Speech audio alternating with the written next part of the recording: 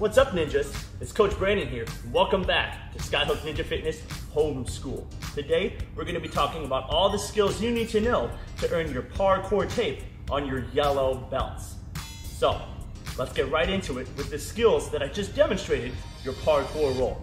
Not only do we need to know this forwards, but backwards as well. Refresher on the forwards roll. Start in a squat. Bring that triangle across your body to a foot. Then we're gonna push with our feet, go across that arm in front of our body, and over our shoulder for that parkour roll.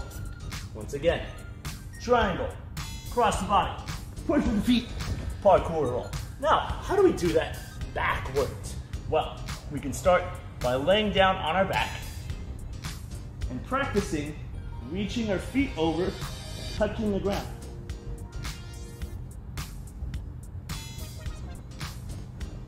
That's your start. And then as you get more comfortable with that, you're gonna kick harder. Put both feet on the ground.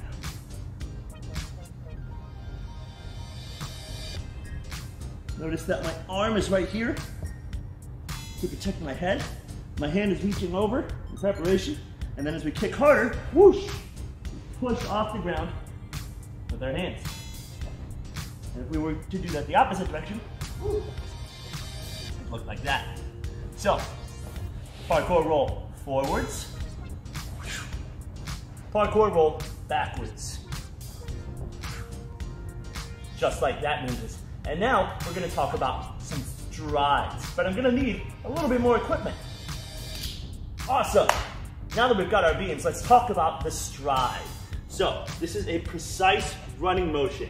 It's not just stepping forward. In fact, this could push you backwards off the obstacle. We're jumping up and coming down, just like our precision jumps, but with one leg. And then making sure our other leg is swinging through to the next obstacle. You need to be able to do at least 4 strides in a row, each 3 feet apart, making sure we precision on that last one. Now that's it for strides. Now we need to move on to the Kong up.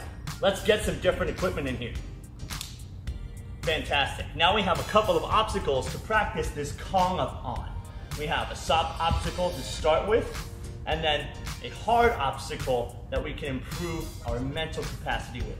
You can find something like this, maybe your bed at home, or a solid obstacle, maybe a low wall outside. So for this move, we're going to put our hands on the obstacle a little bit into, not right on the edge, but reaching a little bit into that ball, and jumping our legs on top, close and in between our arms. We do not want to do a frog hop, where our feet hop outside our hands. This is not how Kong up is done. And as you feel more comfortable, we can start to move to more solid obstacles. Hands not directly on the edge, reaching a little into the obstacle, jumping those feet on top. It also helps to have some flexibility, being able to reach your feet up to about the same height as your hands, because then you have a lot more room to pick your feet up and put them in between. Now we're gonna move on from Kong vaults into crane steps. I'm gonna need something a little bigger than this. Awesome, now we have this bigger obstacle to jump on. The crane step is a useful technique if you're not sure if you can box jump both feet on top of an obstacle, especially if you're trying to jump on something a little harder that has a flat surface on the front of it. It's a great technique to use to train your body to jump up high. So, we're going to do a big jump, bending our knees, swinging our arms up into the air. One foot is going to land on top of the obstacle.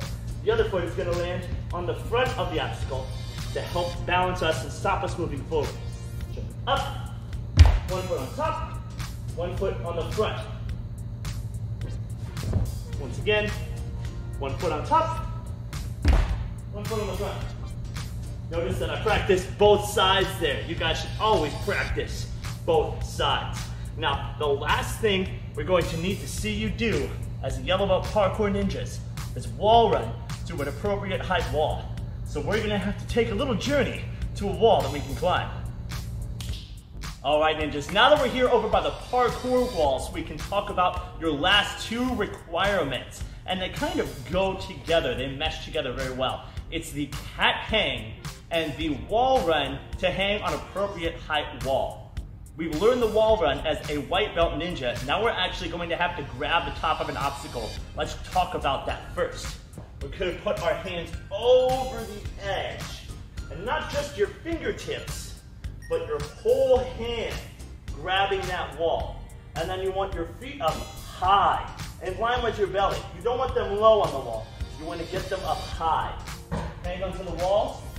Flex those shoulders a little bit too. Make sure your shoulders aren't down by your ears, but shoulders pulled down away from your ears. And keeping those feet up high. If your feet start to slip, pick them up one at a time and push them back into the wall.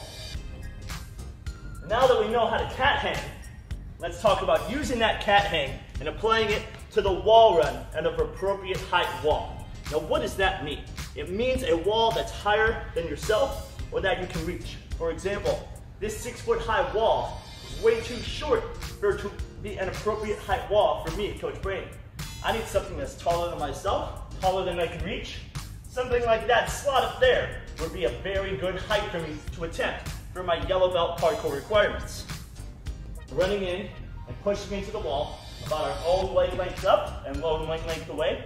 And especially if we're trying to go to height, swing those arms up into the air, both, so you can grab both hands to where you intend to reach.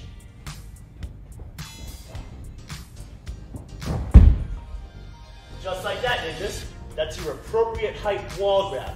And make sure when we jump down off this wall, we land safely as well, with that full squat, absorbing our landing. Now that's all for our yellow belt parkour tape requirements. If you guys have any questions about any of the curriculum that you saw in this video, please ask us down in the comment section below. In the meantime, I've been Coach Brandon, and this is our Positivity Circle for Skyhook Ninja Fitness. Tell me, what is your goal for the highest wall that you want to climb? It can be within the next 3 months, within the next 6 months, within the next year. But I want to hear, what big goals in parkour do you have? Hands in the middle, ninjas. Skyhook Ninjas on 3. 1, 2, 3. Skyhook Ninjas!